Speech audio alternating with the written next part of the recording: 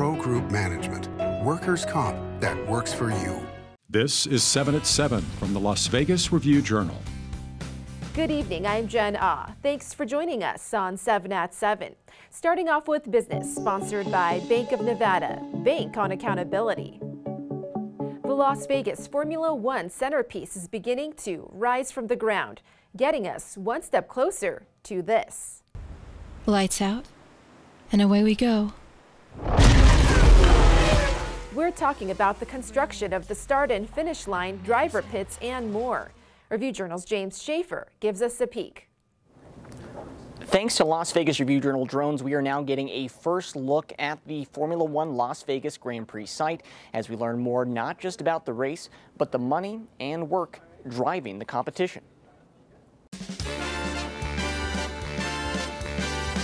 Las Vegas is taking shape for the F1 race scheduled for November 16th to the 18th of this year. And we are now seeing the first columns are in place for what will be the 300,000 square foot, 4-story, $500 million facility located on the northeast corner of Harmon Avenue in Cobalt Lane. But plans are for F1 to utilize the space year-round, not just for those with tickets on race weekends. If you haven't got tickets yet, don't worry. RJ's Mick Akers has more. Right now, there's only one of 3 phases of tickets have been released. So that's the first one. That was the smallest one. The next one's going to be coming at the end of February or the beginning of March.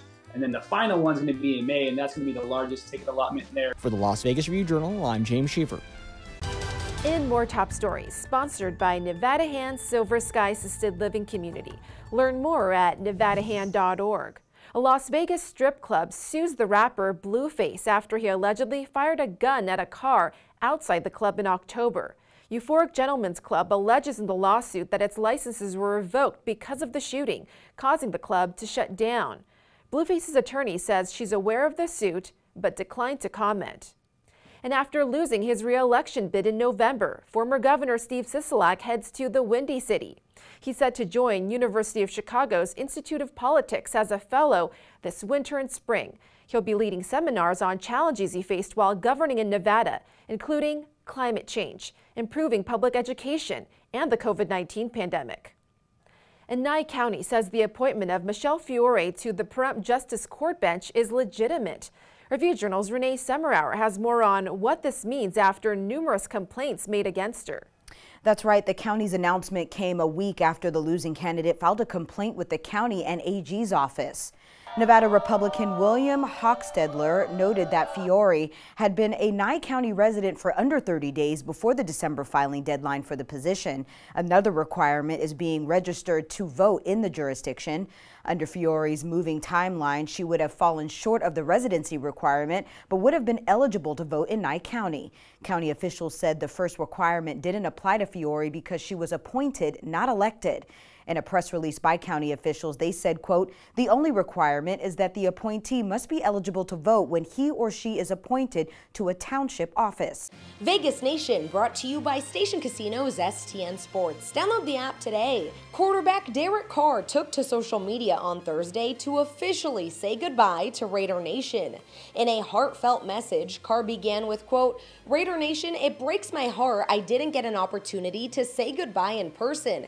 We certainly have been on a roller coaster in our 9 years together." Carr closed the message by saying he's not done yet. Quote, "That fire burning inside of me to win a championship still rages. A fire no man can extinguish, only God. So I look forward to a new city and a new team who, no matter the circumstance, will get everything I have."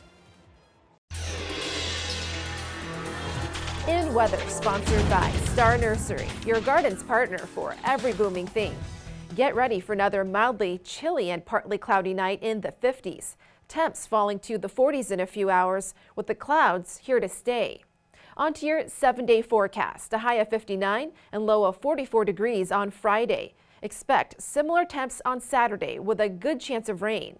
We may get a short break from the precipitation on Sunday before more showers come on Monday and Tuesday with some winds. We're back to milder conditions on Wednesday. In Health, sponsored by Boulder City Hospital. We're here for you when you need us. Let's not release the Kraken. We're not talking about the sea monster, but a new COVID variant gaining traction in Nevada. This Omicron subvariant is reportedly the most contagious. The 14-day average for new cases inched up in Clark County to 194 from last week's 186. Hospitalizations, though, declined, and experts aren't too concerned because most people already have some immunity from vaccines or prior infection. And this new Kraken strain doesn't represent a big evolutionary leap from earlier strains. Sports brought to you by D&R House of Diamonds, luxury made affordable, located in downtown Summerlin. Here at UNLV, football coach Barry Odom introduced the rest of his coaching staff and also spoke about the sudden departure of Bobby Petrino, who was originally pegged to be the team's offensive coordinator. I hate that he was here for such a short time. I thought, honestly, that we would probably have that conversation a year from now because I think we're going to have success. I think we will be good on offense, and I think that would have created opportunities for him. I don't like it, but it was the hand that I was dealt. Sports betting brought to you by the Las Vegas Paiute Tribal Smoke and Cigar Shop. Odds are on the board at station casinos for the exact Super Bowl matchup. The Kansas City Chiefs versus the Philadelphia Eagles is the 4-1 favorite. The Buffalo Bills against the Eagles and Bills against San Francisco are 5-1, along with the Chiefs and Niners. The Cincinnati Bengals against the Eagles and Niners are each 10-1. The Dallas Cowboys versus the Bills and Chiefs are each 12-1. The longest shot for an exact Super Bowl matchup is 650-1 for a Miami Dolphins-Seattle Seahawks Super Bowl. In Entertainment, sponsored by Arizona Charlie's, has got you covered with live entertainment every weekend at both locations. Go to ArizonaCharlies.com to see who's playing. The adventurous music director of the Las Vegas Philharmonic will be bowing out. Donato Cabrera's 10-year contract is up and both sides are moving on. Cabrera is saying, although my time with the Las Vegas Philharmonic will come to a close as music director following the 2023-24 season, I can't wait to join our incredible audience. His last performance as conductor will be May 11th, 2024.